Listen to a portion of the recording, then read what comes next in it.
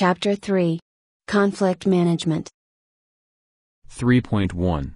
Is there such a thing as good conflict, and how can I take advantage of it?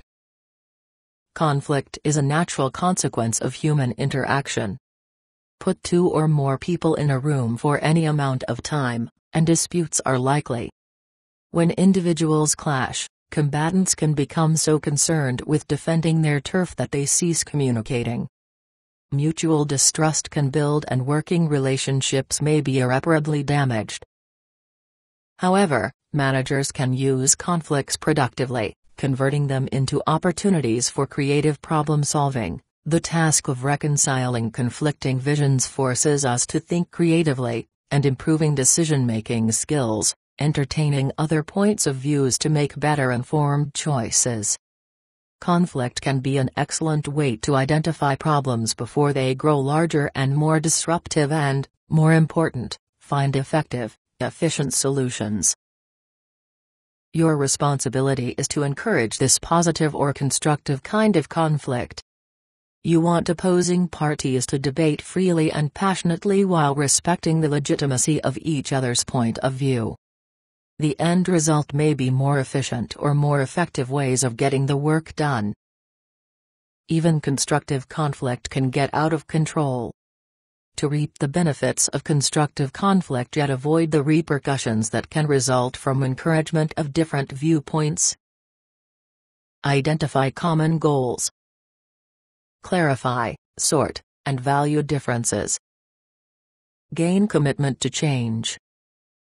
Tell me more. Identify common goals. As differences arise, remind the parties of their common goal or mission. Stay away from personality issues. Rather, ask the individuals to review their goals to focus solely on shared or compatible ones. Once the goals have been identified, the group can move on to discuss how these goals can be shared. Clarify, sort, and value differences. While contrasting viewpoints will surface, so will evidence that the participants have much in common. This commonality should be emphasized. Gain commitment to change. Goals may be shared, but the means of reaching them may vary. You want to reach consensus on the best way to move forward toward achievement of the shared goal. When new ideas are presented to your team, encourage members to play devil's advocate. Run meetings so that participants don't feel uneasy about pointing to what is wrong with a favored idea. Attendees should feel an obligation to identify anything that may be wrong with a favored idea before it gets final acceptance.